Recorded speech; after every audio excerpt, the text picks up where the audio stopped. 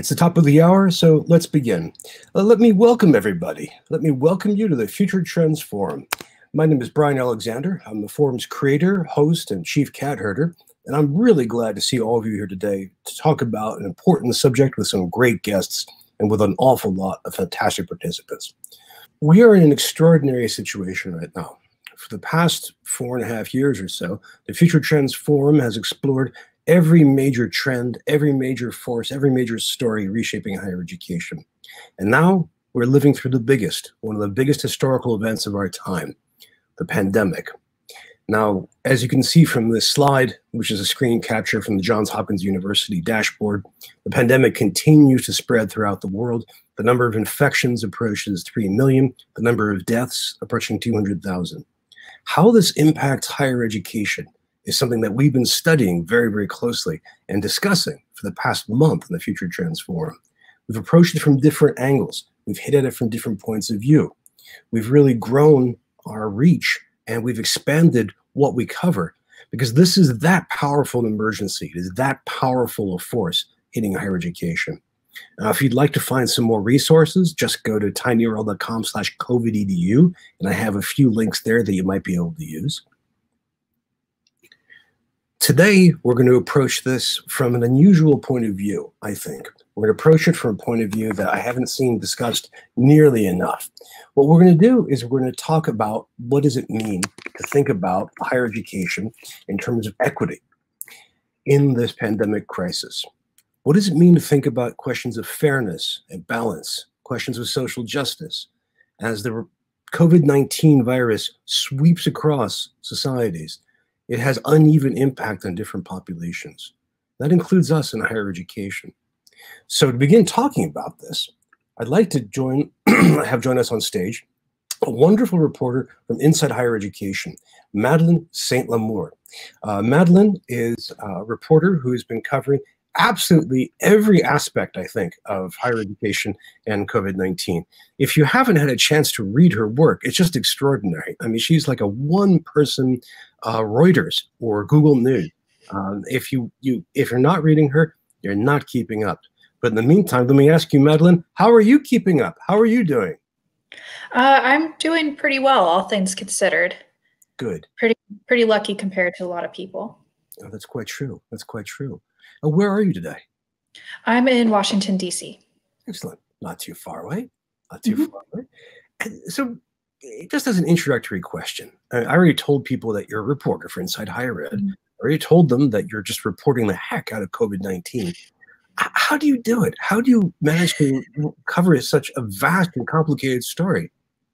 What's your secret? Well, I think what I've been doing mostly is I developed a new format called the Roundup that we've been doing every day. And that's been a good way to get people kind of every bite of news that they need to make it through their day without having to read, the hundreds of stories that are coming out every hour almost. So I've been doing a lot of reading, a lot of that, reaching out to people for stories that I think are important or that Inside Higher Ed thinks is important, like the story I did that's out today on how stimulus funding, how community colleges and regional publics kind of got the short end of the stick with some stimulus funding because of how the formulas organize, like what parts the formula uses. So yeah, just kind of trying to keep up. And my beat is non-traditional students and community colleges. So it makes it very easy to cover issues of equity and things like that. So trying to focus on those pieces of the pie right now. Good, good. You must have a network of informers and informants all over the U.S. I mean, I have a lot of people emailing me, definitely, especially since all this happened. And I, have kind of the usual suspects I reach out to. And I used to live in Colorado and I used to live in Maine. So I have a lot of stuff on my newsfeed that's kind of varied from different parts of the country. So that helps too. I understand. Well, let me just, before we bring up our next guest to join you, if I could just ask from the very, very big picture point of view, how are American colleges and universities handling COVID-19 in terms of equity? I mean, you mentioned just now the stimulus funding, but in terms of our own administrations, our own strategies, how are we addressing inequalities among students, faculty, and staff? Mm-hmm. I think it's, varied from sector to sector, from private institutions to public, that sort of thing. And it's also varied in different parts of the country. And it kind of just shows you how, equity isn't a one size fits all problem. So some places are doing pass fail grading.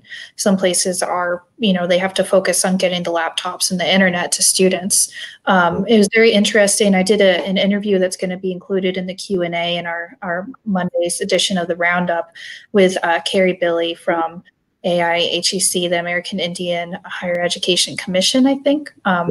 And she was saying some of their schools, because they, a lot of Native people don't have access to internet. There just isn't a tower. So a lot of schools are sending them home with packages, with packs that they have to fill out, and then they bring them back to the library and drop them off. So it's, very varied depending on what type of student you're trying to help, how much help they need, and, what kind of institution you are. So by packs, when you said packs, I initially thought that you were referring to a backpack full of gear, like laptop, but you actually mean a course pack or a workbook. Yeah, because they, a lot of these institutions don't have enough laptops to give out to everyone, but also there's some places of the country that just don't have towers, so they can't even set up internet for them. So they're sending them home with paper assignments to fill out and bring back, kind of like you would get over spring break when you were in high school. Or when I was in elementary school, if I want to just add some more time to this. So that is one way. That is one response. Friends, I was about to recommend and say to everybody that this is all about questions. I will have tons of questions for our guests, but this is really about you. We'd love to hear your questions and thoughts. And before I could even say that, Rosemary Wren went off and just put this a question or observation online. I want to flash that on the screen so you all can see it. And this is Rosemary's at CSU Fresno and Cuesta College. And she says that she has, whoops, excuse me. Sorry about that. Pressed the wrong button. I got too excited. This is excellent webinar resources on this topic from Q, USC EDU events, and coralearning.org/webinars. Rosemary, that's terrific. Thank you very much. We'll have to make a point of sharing that out via Twitter as well as by email. Good for you for doing that. Now, while we were thinking about this a little further, and I'm so glad that you mentioned Native American populations, I want to as well bring up our other guest for today. This is the absolutely wonderful Michelle Pacansky-Brock, who is one of the most interesting, effective, and important people working in issues of community colleges and equity. She is someone who has, as far as I can tell, wears about, I think, 12 different hats, Michelle. Is that right? And today I'm going to be a robot. Oh. Because my videos and stuff. It's okay. I mean, robots can wear more hats. Your voice is fine, and we can see you smiling, and it's great. Michelle, if I could, what are you going to be working on for the next 2 months? I'm asking, this is how one of the ways I like to get people to introduce themselves. What are the main things you're going to be spending the most amount of time on over the next 2 months? That is such a great question, Brian, because my role and everyone's roles who are kind of, I support faculty at the state level with professional development, and not just all faculty, but specifically faculty who teach online. And my role has been changing, day by day. And so it's very hard to project what I'll be doing next week. There's so much shifting happening I work for the California Community College system, and we're such an immense system that funds are being shifted around. There's so much evolving. But what I have my eye on, what through the lens that I look at this system is our students. And I was really happy to see Rosemary share that webinar, because I attended that webinar by Drs. Luke Wood and Frank Harris. It's absolutely phenomenal. And thinking about how we are approaching teaching at a distance in a way that really supports the stress and trauma that a lot of our students are going through. So I think that's definitely going to be a focus. But the second thing is in community colleges, and I'll generalize outside of California, making the assumption that it's across the board, there's such a funding gap. And if you look at the way that online education, online teaching and learning has been supported in community colleges, it's been incredibly inadequate, the amount of support.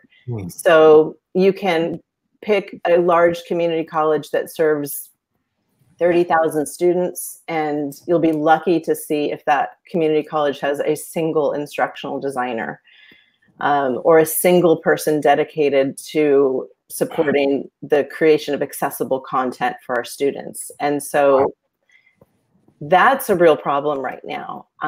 And while I'm hopeful that there'll be investments into changing that, you know, what we're looking at are messages about hiring freezes. And if there's going to be a hiring freeze, then you can't hire more people. And so then, you know, you've got this infrastructure that was inadequate to start, and now we're having to prepare even more faculty than ever to teach online.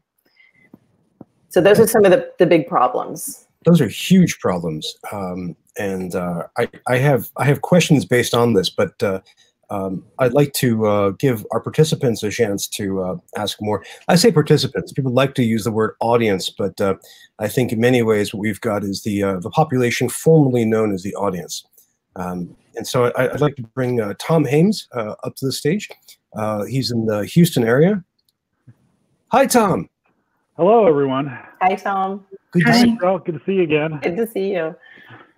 So my question was this, you know, one of the things that I have been working on even before our current crisis is that, you know, it's pretty clear to me, or it's pretty clear to a lot of studies, that there's a greater differentiation between good learners and people who have less developed learning skills when it comes to outcomes in distance ed than in in-person classes. That divide, I don't want to say digital divide, but I want to say, but that divide between those who are self-directed, effective, you know, self-starters versus those who are struggling with what does it mean to be a college student, which I deal with a lot. Again, like you, I teach at a community college.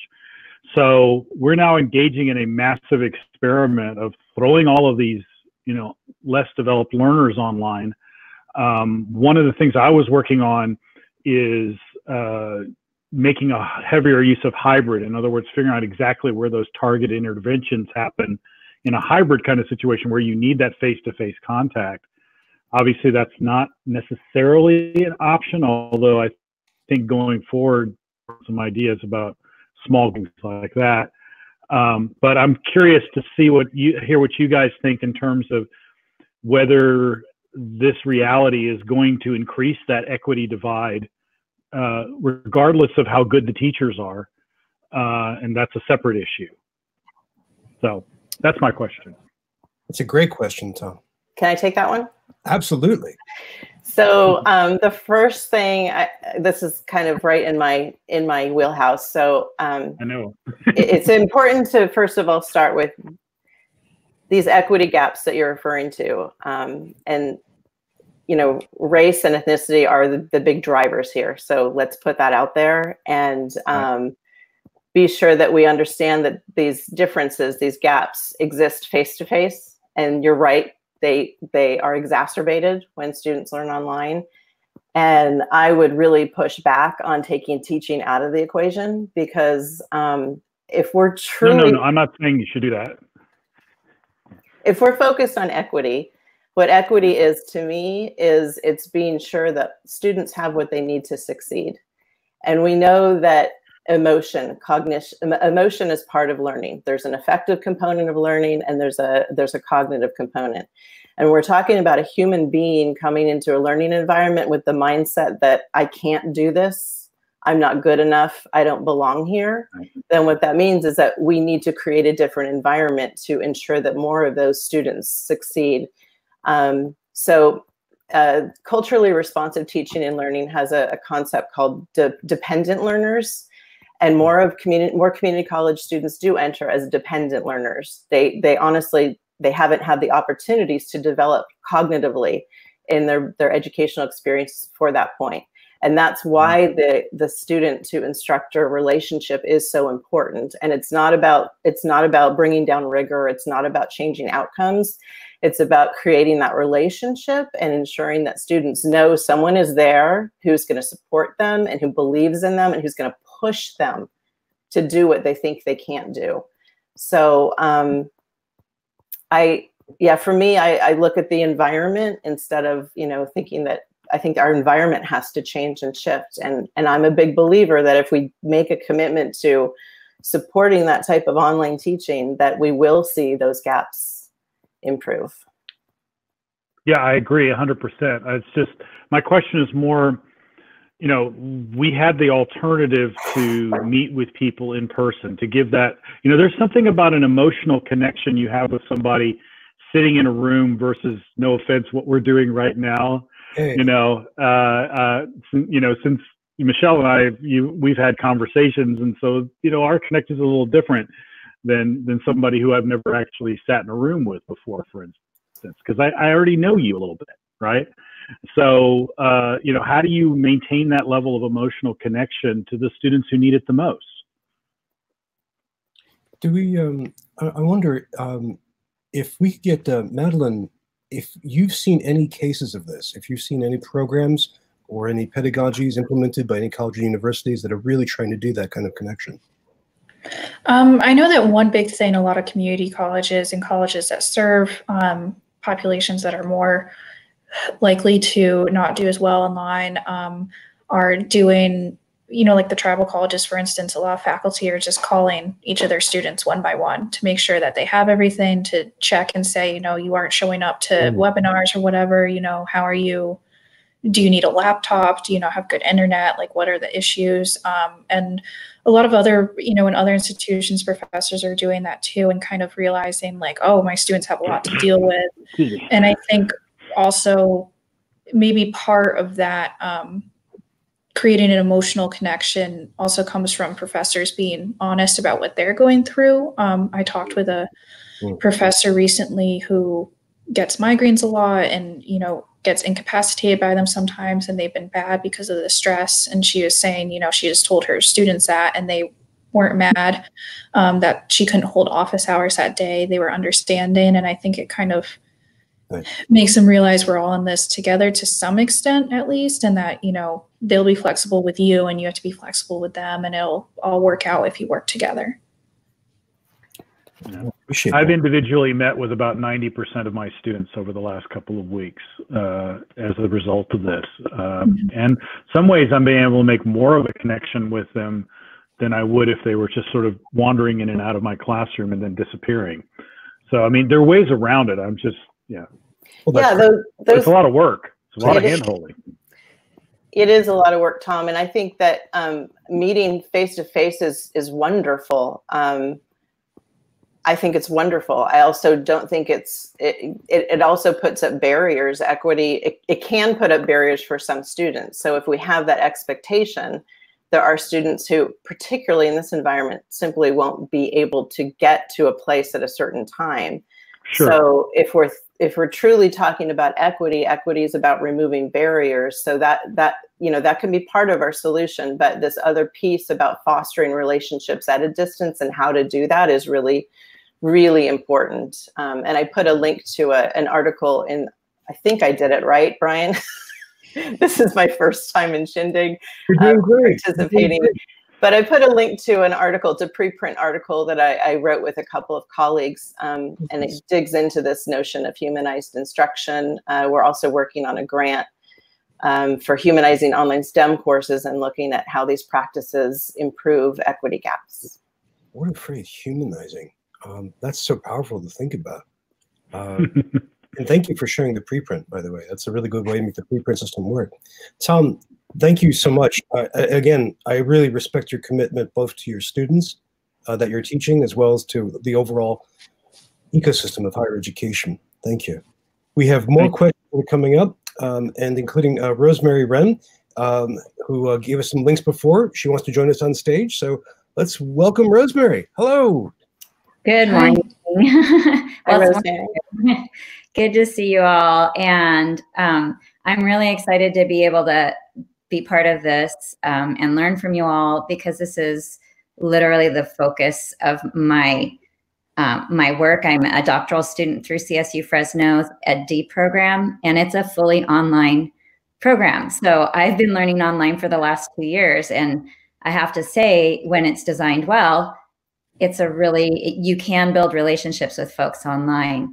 And I really like what both of you are having to say about how to really draw our students in, and looking for student-centered pedagogy, but through the internet is a little trickier than when you're in person. And so my question's directed really for Michelle, because I work at Cuesta College down here in San Luis Obispo. And I have been, I'm concerned about the courses that I've converted online for the spring are certainly not the ultimate in online and good online pedagogy. And so specifically in California, and I imagine it might be similar in other states, what support will there be for people like me who are motivated to get good curriculum online, but still we have one instructional designer at Cuesta College for with a population of 13,000 students. So needless to say, she's been kind of busy, but is the system looking at ways to support us as faculty so that we can get up to par? Because I know my work is not up to par yet, and I want it to be the best it can be for my students in the fall. And actually, I have a summer course I have to build too. So, so glad you're here. I'm so glad you asked that question. And your instructional designer is Cynthia Wilshusen, right? She's a saint. Yeah. So ask Cynthia about at the state level. I'm not sure if you're familiar with CVC, OEI, and @1.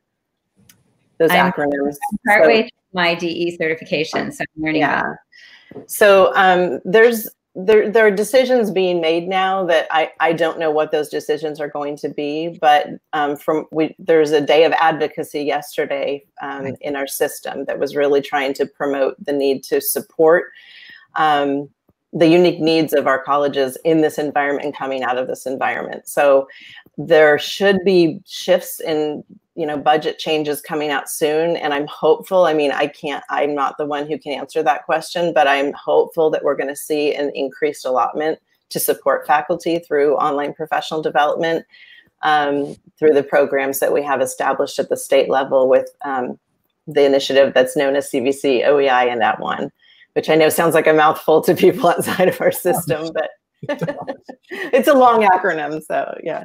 Michelle, when you say your budget, do you mean California state allocations, or do you mean the CSU systems, or a given CSU?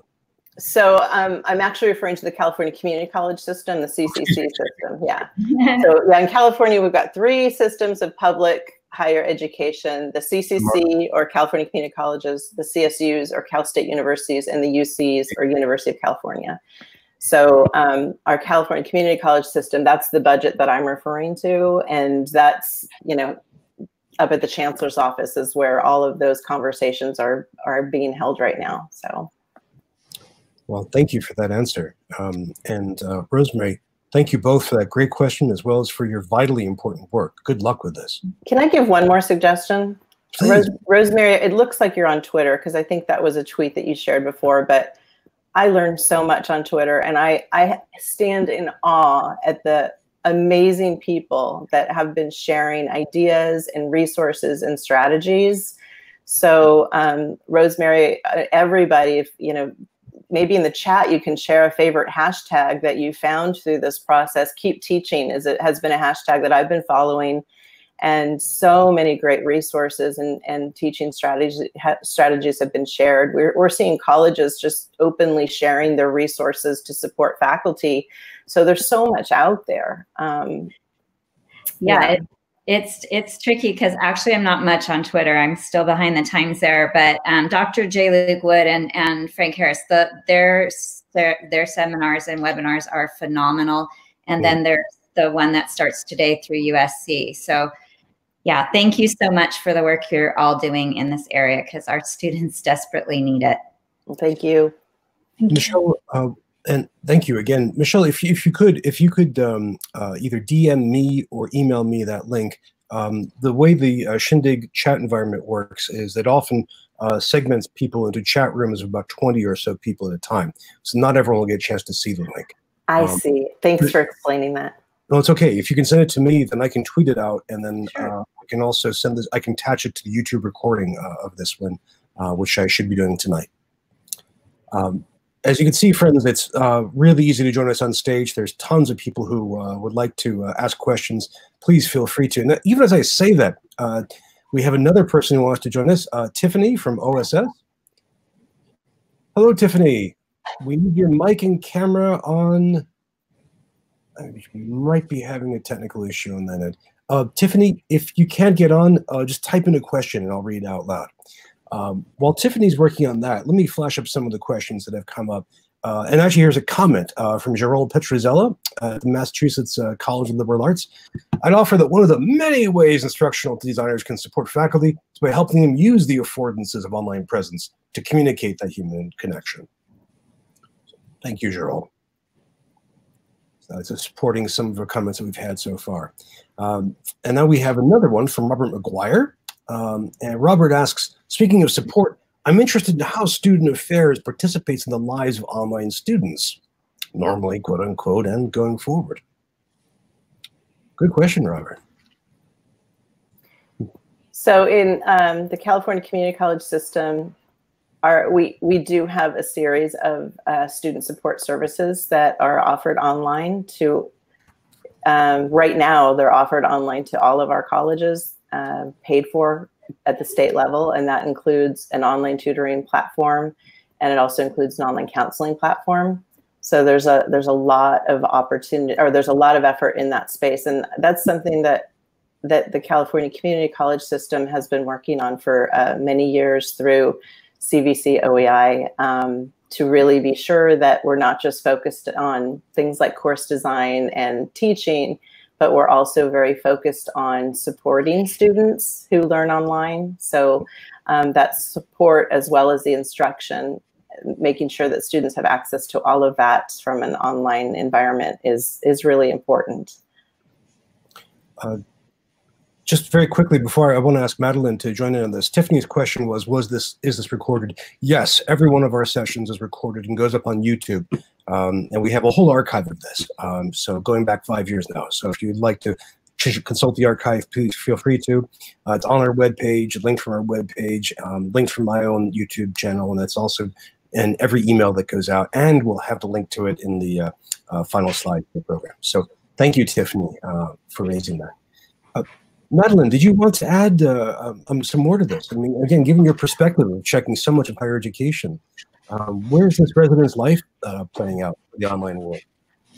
Yeah, I think we're seeing a lot of institutions, if they didn't have some kind of student support services online already, moving them to online, like with, counseling and academic advising and things like that. I think there's some places that are trying to do like sort of community events online, but there's also a lot being canceled, which is hard. One thing that has been an issue, some states, it's hard if there's students who go to school in one state and then go home to another state to get counseling in some cases, because the counselors there's some states that don't let you get virtual counseling from someone who's licensed in another state and not their state. So it's been an issue that I know some colleges have been facing, and something, as people talk about getting doctors nationally certified because of all this, and nurses nationally certified, they're also talking about getting, finding a way for counselors to have that same flexibility too, because this is not a time, obviously, for students to be losing their counselors that they've had. Wow, that would be an interesting second-order effect of the pandemic, would be to shift the certification systems and licensing for counselors to make that national. That'd be a huge step. Yeah, it's been an area of discussion for several industries, I think, because it's been so difficult as people need to cross state lines to help those who are most in need right now. So thank you. That's a really, really important feature of this. Thank you, Madeline. And thank you, Michelle. It's just so fascinating to see us take what we had in February 2020, how much over practices about teaching online, and then rapidly inflate them to cover all of higher ed. We have more questions that are coming in, and let me bring up one from Vasudeva. He asks, how do science and engineering educators manage to run their labs online and keep up their learning outcomes? Thank you. Oh. You want to take that one, Madeline? I think they haven't found a perfect answer to this yet. I know I've dealt more with like technical colleges and how they're figuring out like boat building classes and stuff like that, for instance, and it's all kind of, video-based teaching theory for right now, and trying to figure out what to do later.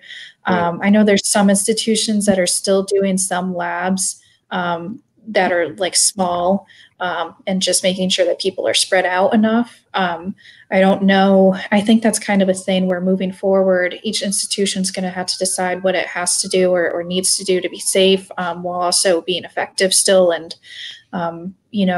it might delay some people's ability to get their degree, which sucks, but also it's a pandemic. So it's kind of like there's no perfect solution to that problem, I think. What about, please go ahead, sorry.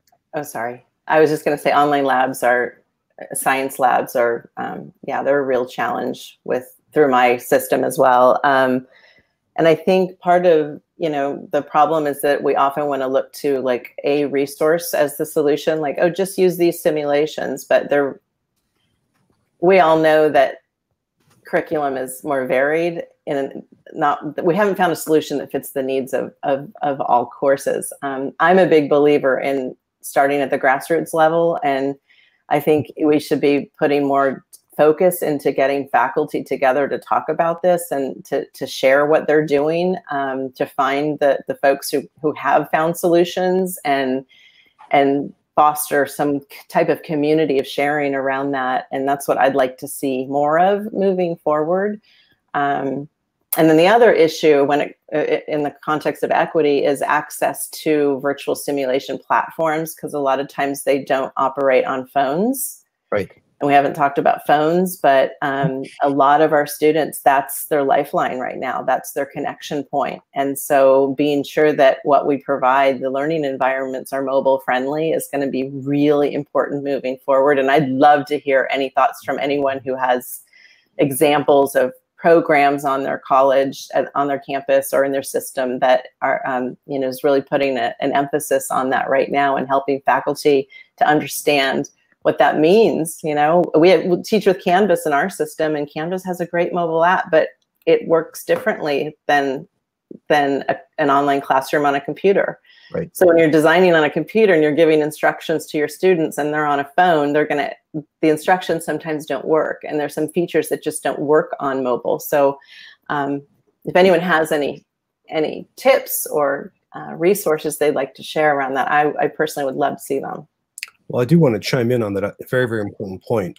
First, one answer would be Abilene Christian University did a lot of groundbreaking work on having a mobile-first college digital infrastructure. They did a lot of they did crazy stuff. Like, they built a tower on campus for extra bandwidth and all kinds of stuff. And so I just recommend reaching out to them. But this is hugely important. Pew Internet and American Life Studies show that across the U.S. for years and years, if you are poorer or if you are Black or Latino, you are much more likely to spend more time on phones and to use them for more functions than if you're any other race or if you're any other economic stratum. I think this is so vital. I would love to see a mobile-first strategy come out of this pandemic. And if anyone, please, if anybody has any examples they'd like to share, please feel free to either click the raised hand button or join us via texting through the question mark. While people are thinking about that, or they're being very quiet because they're nowhere near where they should be on this, let me float another question that's coming from my dear friend, Mark Rush. He's a professor of politics and law at Washington University, an expert in international education. And Mark asks, our discussion is focused on the negative impacts of equity of going online. Are there no reports of positive impacts? Are some non-traditional learners more comfortable online? I'm wondering, Madeline, do you want to take a whack at that first? Well, I don't know if it's necessarily the case right now, given everything, but I know in general, we talk about equity not being great with online learning versus face-to-face, but non-traditional learners, typically online learning is just easier for them if it's asynchronous, especially because it cuts out commuting time. It means that they can do it on their own time. So if they have a few jobs, if they have childcare, that sort of thing, it helps with that. So I think there are some upsides to using online learning, especially asynchronous online learning. But it's just kind of trying to figure out, the special formula to make sure that those students stick with it and don't, stop out for whatever reason. So trying to figure out how to get like the face-to-face effects, but in online, I think would be a really great thing to come out of this, because it's definitely, it's one of those things that's needed if we're going to educate, all those people who have some credit but no degree, or adults who need to be reskilled, that sort of thing. Yeah, you said that. I think you said that really great, Madeline. Yeah, I mean, Thank you. OLC, which came out of Sloan C, their early beginnings evolved out of a grant to increase access to higher education for underserved students. So online courses do increase access to higher education for underserved students, and that is why it's so important, and that is why this, it's even more important now, right? Mm-hmm. But like we said, access doesn't equal success. It's the keeping all of our students, more of our students, retained and understanding how to do that. One of the theories that we've been looking to that's part of Humanizing is Laura Rendon's validation theory, which emerged first in the 1990s and talking about face-to-face practices. But that research, it was qualitative research based on interviews with low-income students who had succeeded in college. And they interviewed these students and asked them, what was it? What was your turning point that helped you really believe you could do this? And the data strongly pointed back to interactions with faculty who, for example, something as simple as knowing someone's name, something as simple as, including them in it, like a learning plan, like giving them some kind of choice. So creating an environment that allowed them to see that they could be successful. And so again, it's that rapport and that connection between the instructor and the student. And there's research that shows online community college students are more likely to feel like they have to teach themselves in a face-to-face course. So that strong connection, that relationship isn't there most of the time online. And so that really has to be stressed. When we look at what works face-to-face, a lot of the times we do have to cultivate that online. And I say that with like a voice in the back of my head, because I'm usually the one who says, let's not compare face-to-face online, because when we do that, we miss a lot of beauty and wonder and creativity that online courses offer that you can't do in a classroom. But when it comes to that relationship, I think that's something we have to look at those best practices face-to-face and make them happen online. Well, I really appreciate that. That's really well said, and I appreciate your humility in this. One thing to add: the Center for Inquiry at Wabash College has done several studies on student engagement, and they back you up, saying again and again, it's that relationship between the student and the instructor. We have another question. This time, someone who wants to join us on stage, Tianhong Shi from Oregon State, instructional designer there. How are you doing? I'm doing good. Someone asked, I think it's Michelle, mentioned about mobile design. A few years back, we hired a user experience designer to join our team and to help us design Canvas course template that will just be responsive to whatever screen students are using. We do not just design a mobile version. We design the courses so that it will work on normal computer screen, but if student log in on a cell phone, then we use the code in Canvas to make the web page or the Canvas pages responsive, your screen size will automatically adjust. And there's a few things. The Canvas app on the phone, it's kind of clunky. They don't link well when you go from module to module. So there's several things we did is at the course homepage, we created buttons that can link to each module easily. So when the student land on the course homepage, they can click on 1, 2, 3, 4 to go to the each week's or each module's content directly instead of going back to the home and then try to find out which module they're going to. On the computer, it's so so easy, but on the phone, it's really not well designed, the Canvas app to help students move from one place to another. So we created several just very easy picture icons that link to the modules that the student can just click and then link them, take them to the modules. That's one thing.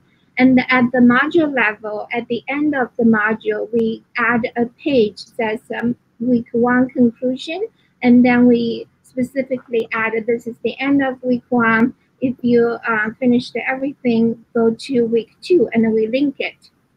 It seems redundant on Canvas if you use on computer, but for cell phone users, that's super helpful. You're just helping students save a lot of time trying to move around, and then they click on that, they can easily go to the next page or next module. And another thing is just make sure your pages are not super long, and we use the responsive coding design so that it automatically adjusts. I think Canvas does that automatically with the codes, but just when we put content there, if it's too much, then try to break them into 2 or several pages instead of stacking everything into one page. So that's a few things we did in our course template when thinking about making the course content more mobile friendly while you don't have to have a specific mobile version. Wow. That is the voice of experience of someone who's just helped move an entire university's entire curriculum online. Thank you so much, Kyung-Hong. Thank you for sharing. Thank you. I wrote down your name. You might be hearing from me. Oh, I hope so. Michelle or Madeline, do you have anything to add to that, or do you just want to? Should we move on? Well, I actually do have a question that I'd love to ask. Do you find that, and I hope that this isn't too getting in the weeds, but I'm really curious to know, in the Canvas app, students don't go directly to the home page, right? Because it opens in the modules. And so students have to actually click, there's like a button at the top to take them to the home page. And so what I often wonder is, are they even going to the home page? Because when you're confronted with modules, how do we know that they're going there? That's like a question that I've wondered.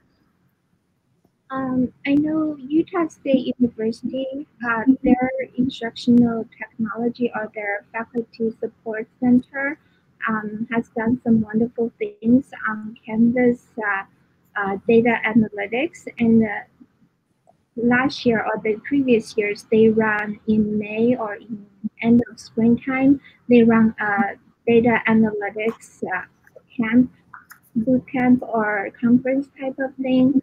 And they ask Canvas to provide them data. Canvas has these data, but it's just not automatically become available to institutions. You have to specifically request for these data, like where students first click when they log into Canvas. And I think from Utah State University's experience, that data is available, but you need to request for that data. And you need a data scientist to clean up the data. Yes, exactly. That's been our challenge. Yeah, thanks for sharing. That's fantastic. Thank you so much, Kyung-Hong. I just feel like we should have you on stage for a while. And thank you again for all of your work. This has been an extraordinary month, and instructional designers have been heroic in what you've all done. Thank you. We have another question that has come in. Actually, we have another recommendation for a resource from the awesome Vanessa Vale. Vanessa says, for mobile learning, check out Inge de Waard, MobiMOOC. Sorry if I mispronounced the names, and Ignatia. And here's a link to Emerging MOOC. I'm gonna copy this and I'm gonna share this as well after the after a session. Vanessa, thank you very much for sharing that. Thank you. Again, mobile first. Well, we have another, looking ahead. We have another question that's very forward-looking, and this is from Columbia University's Ophelia Mangan, and she asks, from your point of view, what is the general consensus in higher ed to put intellectual property aside and share resources freely within the university and among the ed tech community more broadly?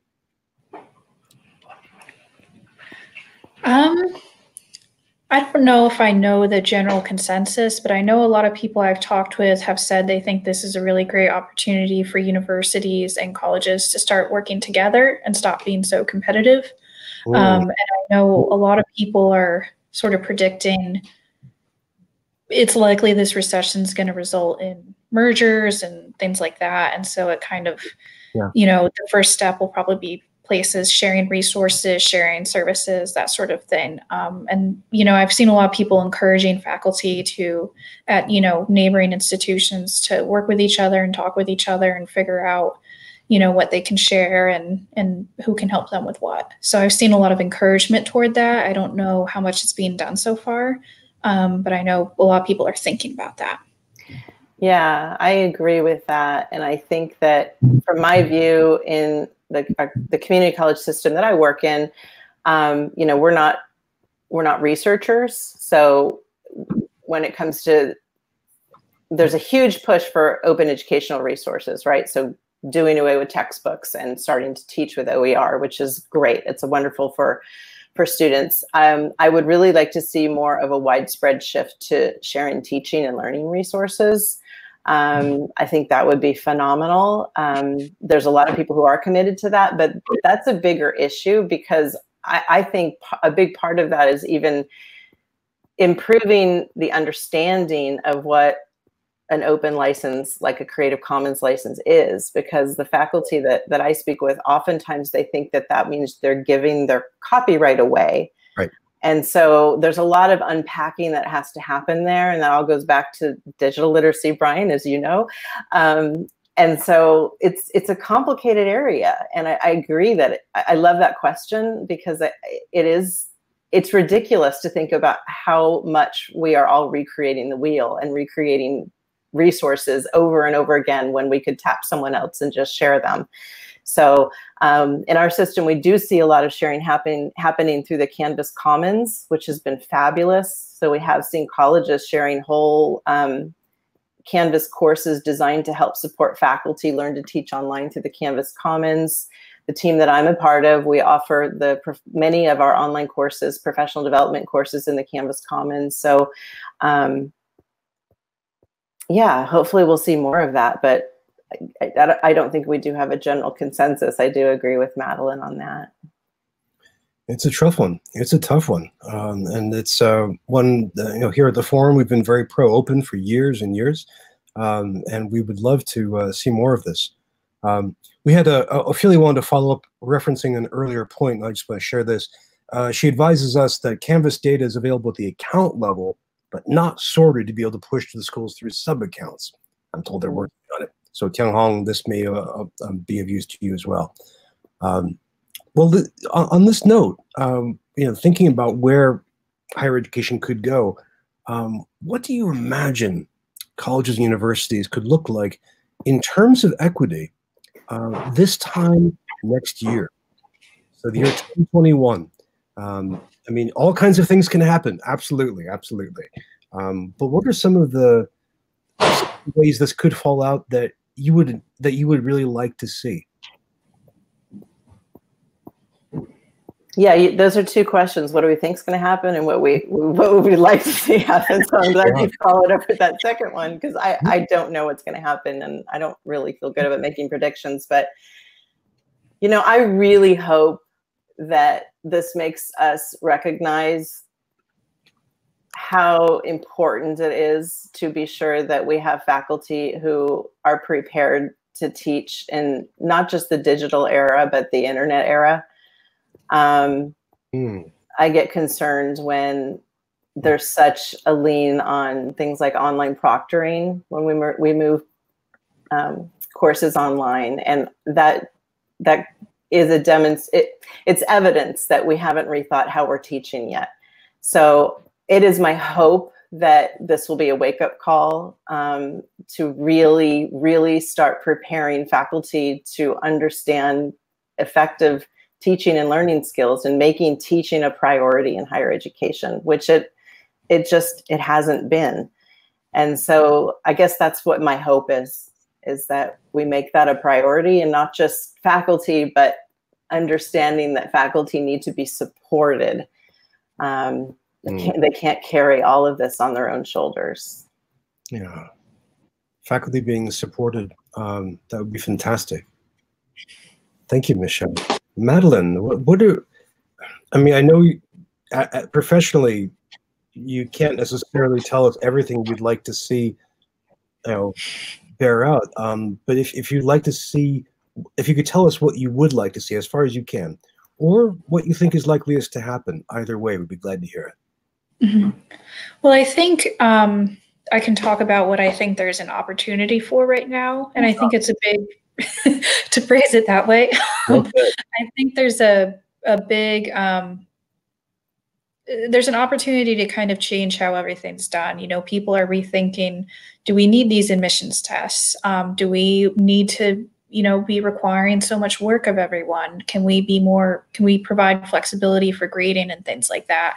And these are things that have been talked about for a while, but I think it's kind of accelerating now, and people are starting to realize these kids can't get to the admissions tests because, if buses don't run, they can't get there and it's hard for them to get there, things like that. And I think it's also an opportunity to, it kind of will depend how the funding shakes out. If community colleges, tribal colleges, regional 4-years get what they need to support a possible enrollment uptick, or just in general to try to help students get through the recession once the pandemic piece is over, and help their students who are already in there stay in. They're going to need a lot of support to help their faculty, to provide emergency aid to their students. Like I said, there's some tribal nations where they don't even have a tower, so they can't even put up, school can't even make a hotspot for them because there's no way to.